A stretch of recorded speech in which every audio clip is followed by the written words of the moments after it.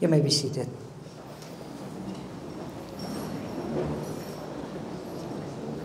Let's just dedicate this time to the Lord.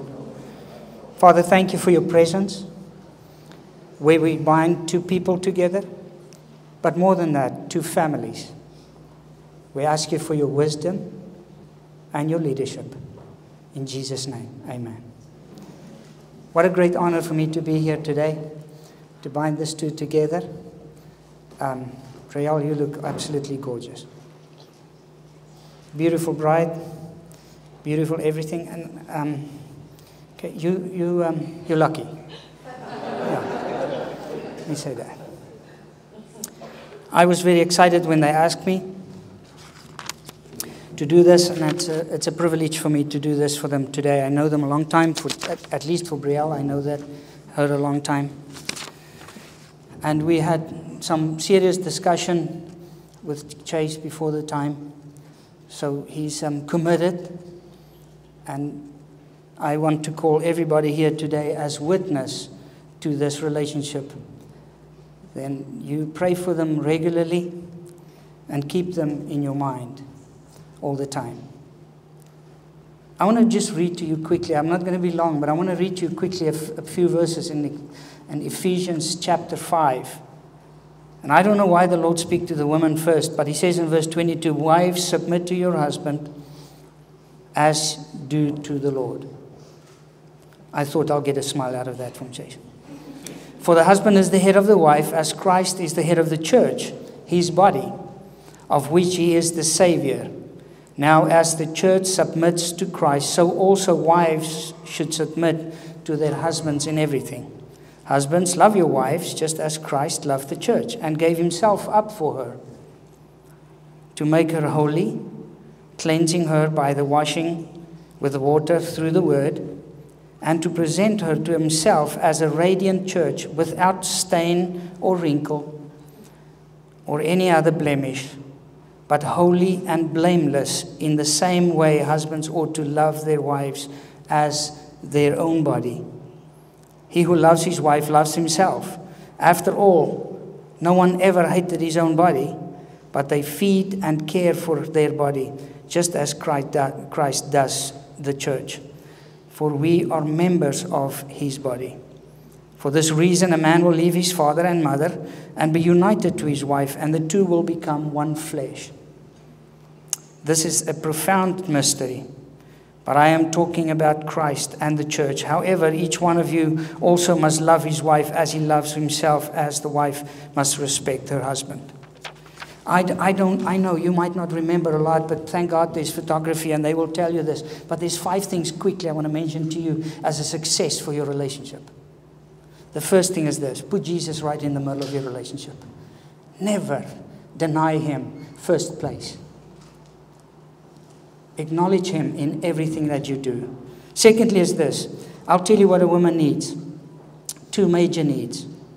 The one is she needs love. And she needs to be emotionally connected to you. That's your job, to make that happen. Always. What a man needs is 2 things. One is respect, and the other one is acceptance. He always needs to feel accepted. If you do that, he will stay with you. He will have a lot of man here for the rest of your life. The third thing is this: communication. Not just talk to one another, but also listen to one another. Very important. Listen to one another. Intimacy. Intimacy. See, sex would be fulfilling for both of you. Finances is number 5. Finances is number 5.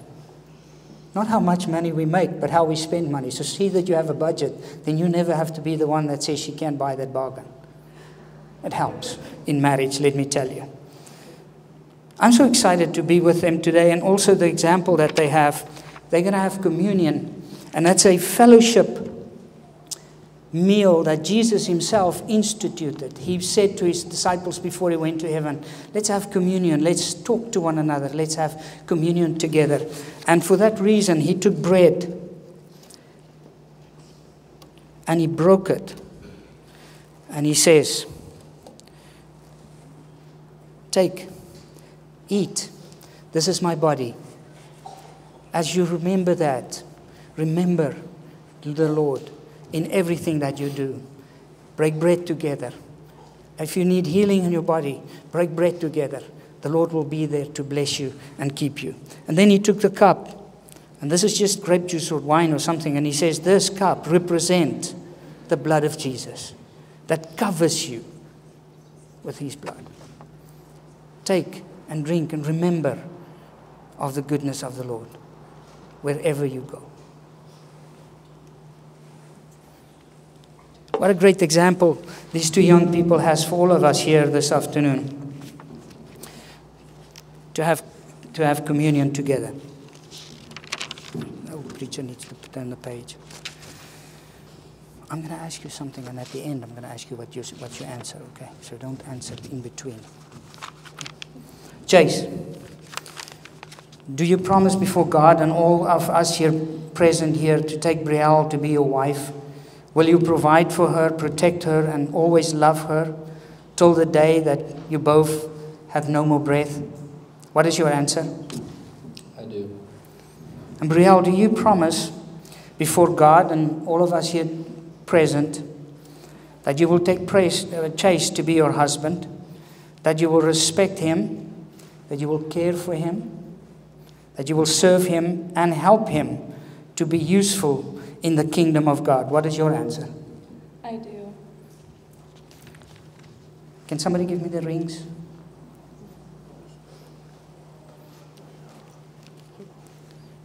What a great example of the love that they have for one another, purity of the metal, and also the ring as a unending circle of their love. Father, I bless these two rings that go on these fingers today, that it's not just a symbol that we normally do, but that it's a representation of the connection that they have with one another. Chase, I ask you to take this ring and put it on her left ring finger as a commitment to Brielle, and repeat this after me. Brielle, I love you and I honor you. Brielle, I love you and I honor you. I promise to be your husband. I promise to be your husband. To stay by your side.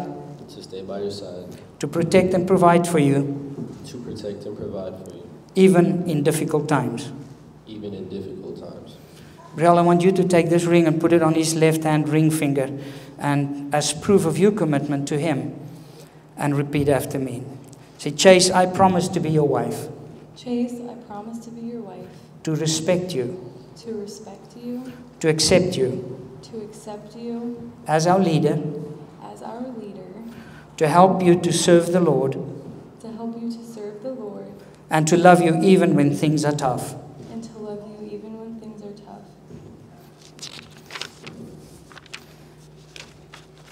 There's just one more thing. I want you to repeat, both of you repeat after me. It says, don't ask me to leave you. Don't ask me to leave you. Or to turn away from you. Or to turn away from you. Where you go, I will go. Where you go, I will go. Where you stay, I will stay. Where you stay, I will stay. Your people will be my people. Your people will be my people. And your God will be my God. And your God will be my God. What a glorious time here in the presence of the Lord. It's very easy, very relaxing. You guys look awesome. And now, by the power and the authority invested in me by the Lord Jesus Christ, I pronounce you husband and wife. You may kiss your bride.